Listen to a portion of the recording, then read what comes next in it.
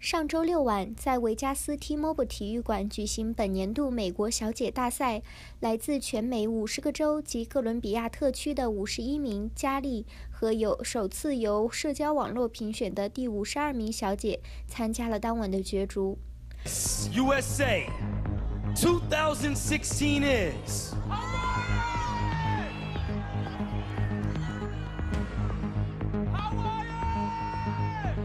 District of Columbia.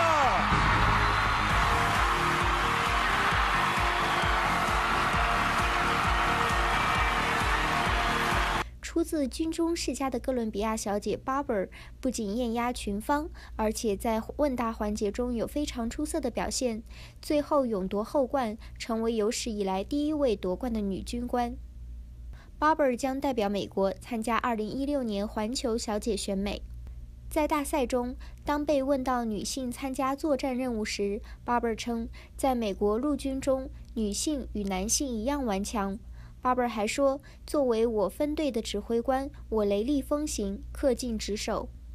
Barber 同时表示，在美国，性别不会带来限制。Barber 的回答征服了全场观众。